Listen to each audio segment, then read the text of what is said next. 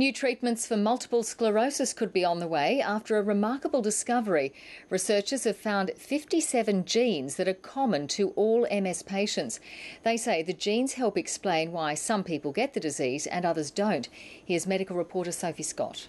Slow down, slow right down. Sally Allen was diagnosed with multiple sclerosis when she was just 13.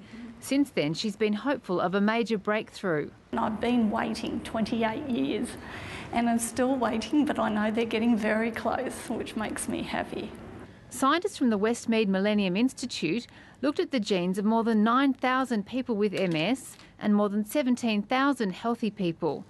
In a significant advance, they found that all those with MS had one thing in common: 57 genes that are exactly the same. I don't know how long it will take to find a cure for MS, but I do know that however long it will take, that time will be shorter as a result of the discoveries in this study. Researchers say the discovery provides new clues to the mechanisms underlying MS.